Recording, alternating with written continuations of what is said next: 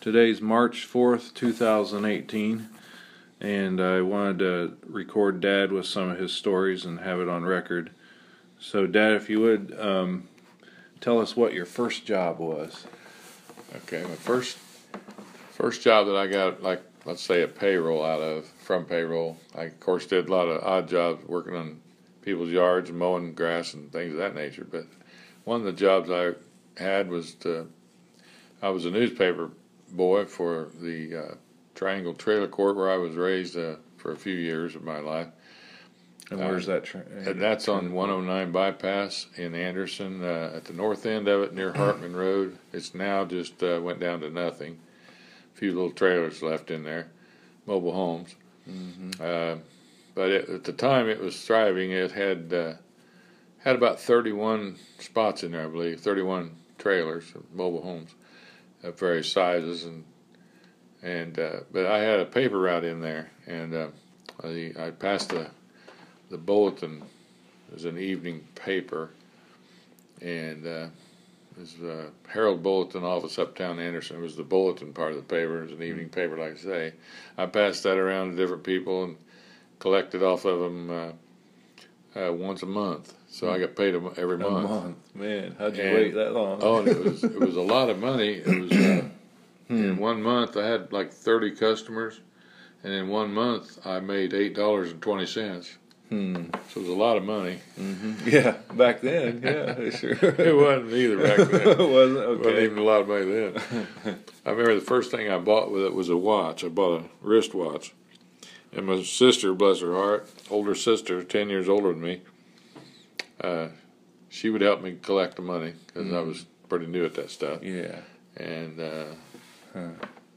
so anyway, I bought a watch with it. Then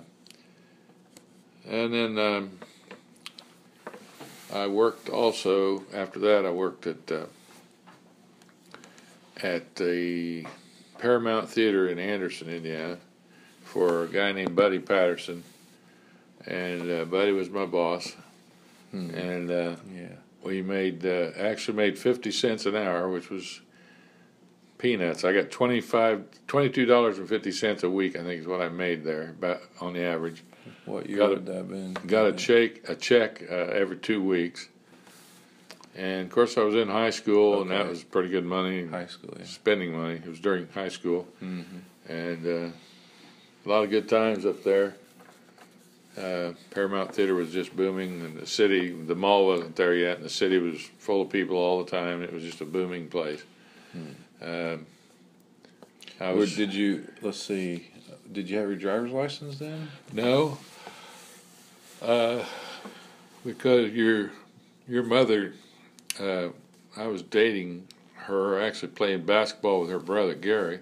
Mm-hmm. That's how I met your mother, and we were both working at the Paramount, me and Gary. Interesting, okay. And a couple of neighborhood friends there. Mm-hmm. A guy named Bob Smitherman, and Gary and I and Buddy Patterson, we all were the four guys that worked there. And we were actually, we chased stock, let's call it, or we would actually stock the candy room and make popcorn and fill the Coke machines. Back then you had a gallon of Coke that you put in a machine and you'd mix it. And you had seltzer water in one part and syrup in the other, and they would come into your cup and mix in the cup. And it was a milk or a syrupy Coke mixture. Mm-hmm. But it tasted like a fountain Coke that way, like you would have gotten in a drugstore or somewhere where they had a fountain. But we did that, and we also ushered. Of course, we were the bouncers, they called us. We were the ones that kicked people out that weren't playing by the rules. And I remember one time So was Gary driving you? No, that was where I was going to get to. Gary's and your mother, her mom and dad, her mother and dad, Gary, of course, being her brother, they would their mother would drop us off or come and pick us up. And again, that's how I got to be around your mother and be with her. Mm-hmm. Mm-hmm. And so what were you going to say before I asked that? Well, I was going to tell you to do this, being with Gary and meeting your mom. Yeah. I chased her till she caught me. That's kind of a statement that everybody uses once in a while. We actually were boyfriend, girlfriend from the time she was about 14, and I would have been about 15 and a half, 16 maybe, and now we've been married 51, going on 51 years now.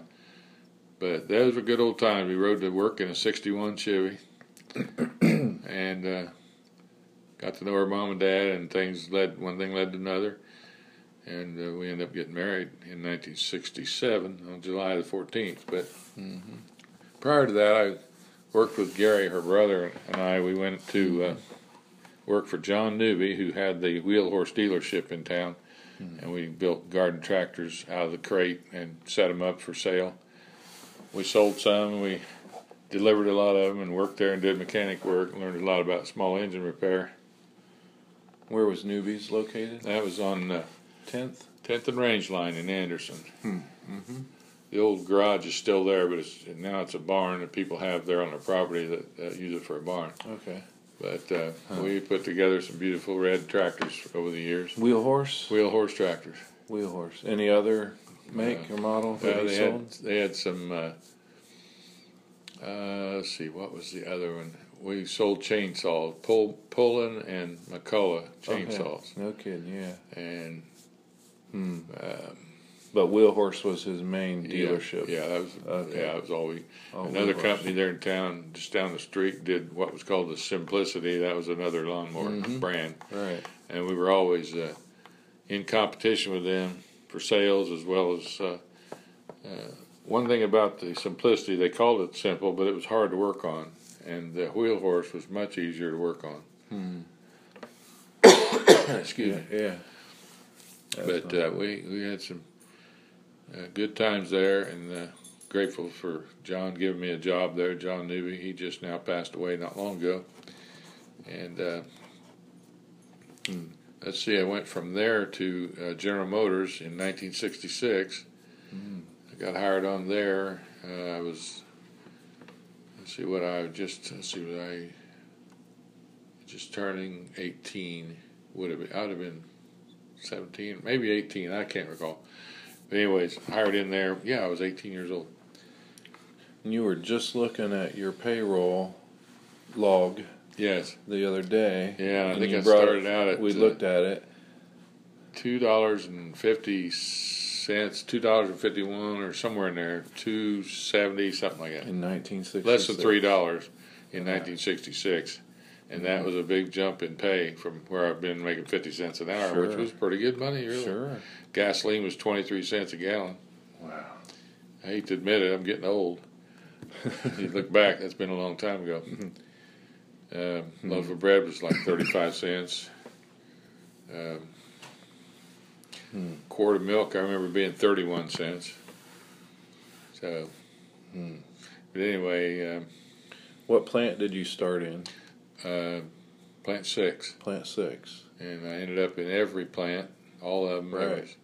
There was 2, 4, 6, 8, 7, 10, 11.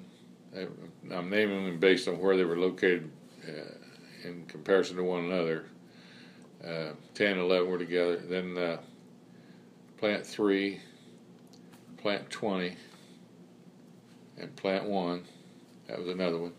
And plant 16, and there was a dock job at each plant, and I ended up getting on the dock work and did what they call production control.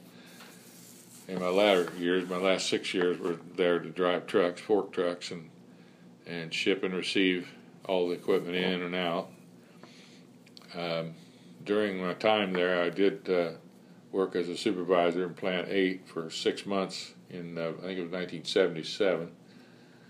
And due to that, they stop your seniority, which is what you use to gain other jobs. If you're there long enough, you get better jobs by saying, hey, I got more time than this guy, and I'd like that job. So you would get better jobs. So I'd lost that, and I ended up going right back to where I was when I hired in on some of the jobs that were not so desirable. Yeah. And that was a little frustrating. But it all worked out. Now I'm retired. I've been out of there since 1996. This is 2018. So I've done real well, Mm-hmm. and Lord's blessed me. Right. What was your first car that you purchased? First car, well, I could back up. Or first car that was given to you, or whatever. My dad bought my first car for me, Okay. so better start there, I guess. Yeah, exactly. That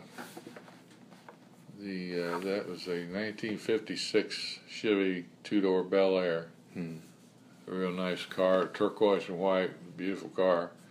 Believe it or not, it cost $395. Good. And of course, it was used. That would have been in that was a 56, and it was in the year of 1965, maybe 64, somewhere in there. So it was a used car, but still real nice, and I drove it forever. And did you say inline six? no, it was a 283, 265, 265. 265 two-barrel.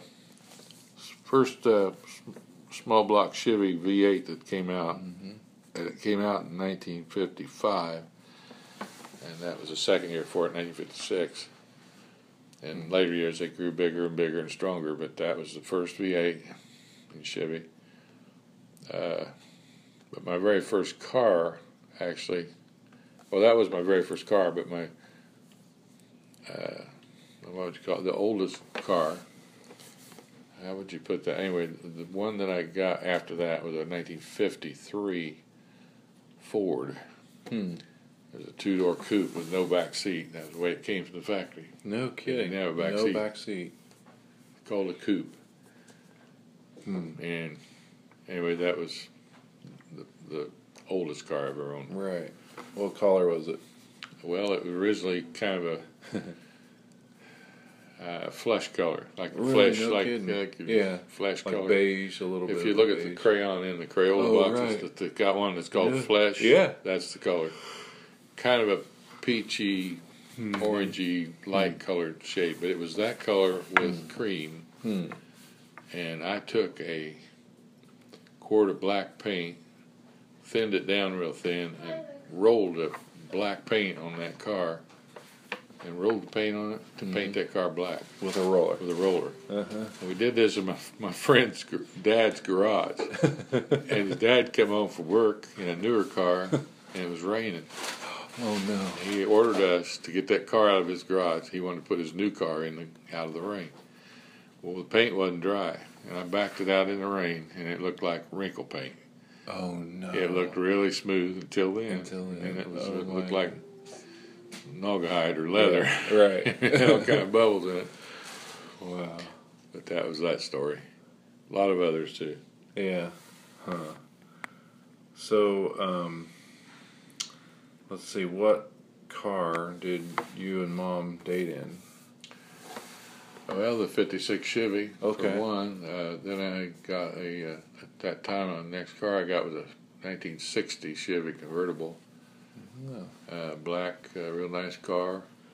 And that would have been in 1965, 66. No, was that bought used or was it? Yeah, I bought it used. I traded that 56 in on it. It was $1,095. At a used lot or used car lot. Yeah, there in Anderson. In Anderson. No kidding. Yeah. And I had traded in, and the guy who appraised my trade-in. What was that? 56. Was it 56? Yeah. 56 Bel Air. He appraised it as a trade for this moving up for 4 years newer to a 60 Chevy. Oh, sure. When I went back to trade the car the next day, I had taken all the new tires off of it to put on my 60. After he'd appraised it with them on there. And I, being young enough and just wasn't thinking, he about had a fit when I pulled in with them bad tires and wanted to keep my new ones. Oh, yeah. And I said, well, I bought those and I'm going to keep them. Yeah. And he really got upset. No kidding. Well, he knew my parents. And he just took it, knowing their friendship, he didn't want to hurt it any, so he allowed me to go ahead and do it. It didn't cost me. Yeah. But I see nowadays and now times, that would be, you just don't do that. Yeah. But at the time, I didn't know I was doing anything wrong. I just felt like it was okay. Exactly.